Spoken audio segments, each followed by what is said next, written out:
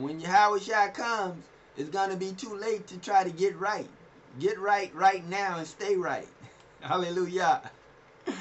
Amen. Verse 29. Men and brethren, let me speak boldly to you of the ancestor Dawid, that he died and was buried, and his tomb is with us to this day.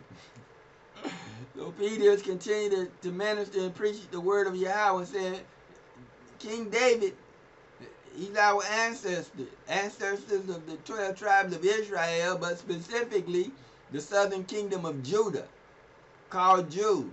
Israel is 12 tribes, a 12-member nation. It was divided into two kingdoms, northern kingdom, southern kingdom. The southern kingdom is 2 tribes, Judah and Benjamin. Northern kingdom is 10 tribes.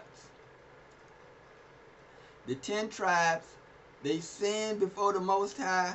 The Most High scattered them among the Japhet Gentiles.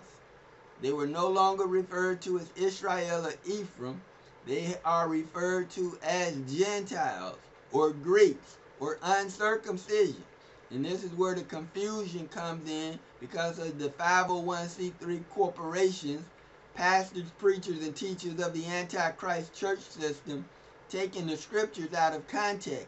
Because when the Apostle Paul makes reference to Jews and Greeks, or Jews and Gentiles, or circumcision and uncircumcision, he's talking about the 2 kingdoms.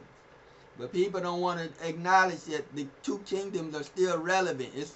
It's mentioned in the Old Testament in Ezekiel. That's in all the scriptures, all of the prophets. The Most High said he was going to scatter us, and that's what he did. Now all of the 12 tribes are scattered, but we're still 2 separate kingdoms. And so that's why people don't understand the scriptures, because they think all Jews is all of the 12 tribes of Israel. They want to lump all 12 tribes as Jews.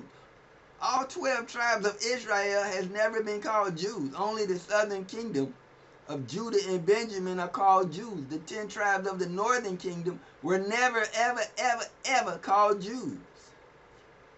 And so that's why people are deceived, because they take the scriptures out of context. Hallelujah. Amen. Verse 30.